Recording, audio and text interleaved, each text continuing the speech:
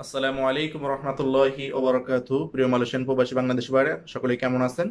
আশা করি আল্লাহর রহমতে ভালো আছেন। সকলকে মাহে রমজানের প্রীতি এবং শুভেচ্ছা জানিয়ে শুরু করছি।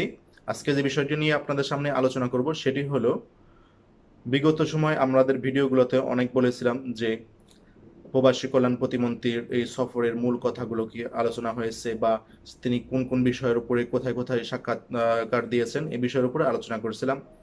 এরপরেও আপনাদের অনেকেরই ধারণাটা ক্লিয়ার না যে ফাইনালি আসলে যেই সার অংশ এটা কি, বা কবে ডেট ফিক্সড করা হয়েছে কলিং ভিসা চালু হওয়ার প্লাস রিহায়ারিং প্রক্রিয়ার। এই বিষয়টা অনেকেরই কাছে ক্লিয়ার না। আজকে এই বিষয় নিয়ে আপনাদের সাথে আলোচনা করব। এর আগে বলে রাখি, আপনারা এখনো যারা আমাদের এই চ্যানেলে প্রথম, অবশ্যই আমাদের চ্যানেলটি সাবস্ক্রাইব করে রাখুন এবং বেল বাটনে ক্লিক করে রাখুন, যাতে ইমিগ্রেশন রিলেটেড যে কোনো সংবাদ আপনাদের সামনে উপস্থাপন করার সাথে সাথে অটোমেটিকলি পৌঁছে যান আপনাদের হাতে। ওকে, আপনারা জানেন গত সপ্তাহে আমরা যে ভিডিওগুলোতে আপনাদেরকে নিউজ দিয়েছিলাম সেই ভিডিওগুলোতে বলেছিলাম যে প্রবাসী কল্যাণ প্রতিমন্ত্রী মালয়েশিয়ান স্বরাষ্ট্র মন্ত্রণালয় এবং ইমিগ্রেশনের সাথে পৃথক পৃথক যে আলোচনাগুলো করেছেন, এই আলোচনার পরিপ্রেক্ষিতে যেই সিদ্ধান্ত উপনীত হয়েছেন এটা হলো এই মাসেরই 29, 30 এবং 31 এর মধ্যে জয়েন্ট ওয়ার্কিং গ্রুপের একটি মিটিং হবে, ফাইনাল মিটিং হবে। সেই মিটিংয়ে কিন্তু মূলত জানিয়ে দেওয়া হবে যে কবে থেকে খুলছে কলিং ভিসা, এবং যারা অবৈধ আছেন এদেরকে কোন প্রক্রিয়ায় বা কবে থেকে শুরু হবে আবার বৈধকরণের প্রক্রিয়া, এবং এই প্রক্রিয়ায় কারা আসলে বৈধ হতে পারবে।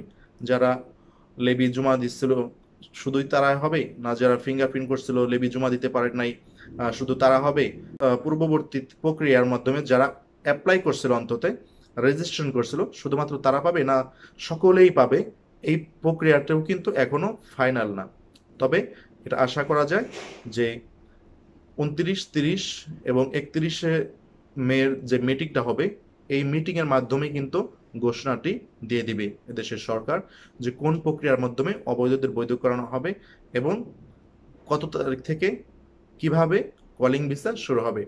সুতরাং এই পর্যন্ত আপনারা অপেক্ষাই করতে হবে, অপেক্ষা করা ছাড়া আর কোনো কিছু করতে পারবেন না। সেজন্য আশা করি আপনারা বুঝতে পারছেন। আর এটা মাহে রমজান, রমজান মাসের অনেক ফজিলতপূর্ণ মাস আমাদের জন্য। আপনারা নামাজ কালাম পড়বেন, দিনের বেলা তো অবশ্যই রোজা রাখবেন। আর অনেকেই বলেন যে অনেক কঠিন কাজ করি, কনস্ট্রাকশনের এই কাজ করে রোজা রাখা সম্ভব নয়। তাদের জন্য বলি, আপনারা চেষ্টা করেন, রোজা তো প্রায় মাঝের দিকে চলে আসছে, চেষ্টা করেন বাকি রোজাগুলো রাখার জন্য এবং কি তারাবি নামাজগুলো পড়ার জন্য, আর পাঁচ ওয়াক্ত নামাজ পড়ার জন্য। রমজান মাস মুসলমানদের জন্য একটা বোনাস স্বরূপ মাস। এই মাসে আল্লাহ পাক রব্বুল আলামিন রহমত নাজিল করেন, বান্দাকে মাফ করে দেন এবং কি বান্দাকে জান্নাত দিয়ে দেন। সেজন্য এই মাসটিকে তিনটি ভাগে ভাগ করা হয়েছে: রহমত, মাগফিরাত এবং নাজাত। এবং কি এই মাসের একটি আমলের কারণে অন্য মাসে 70টি আমলের সমান সওয়াব পাওয়া যায়। সেজন্য রমজানের বরকতকেও আমাদের হাসিল করতে হবে। রমজানের বরকত এবং রমজানের ফজিলতগুলো আমাকে অর্জন করতে হবে।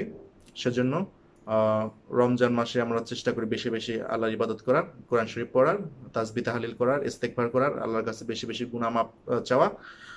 এই বলে আজকের মতো শেষ করছি। সকলেই ভালো থাকবেন। এরপরে যদি আপনাদের কোনো কিছু জিজ্ঞাসা থাকে অবশ্যই কমেন্টস করবেন। ভালো থাকবেন। আসসালামু আলাইকুম ওয়া রাহমাতুল্লাহি ওয়া বারাকাতুহু।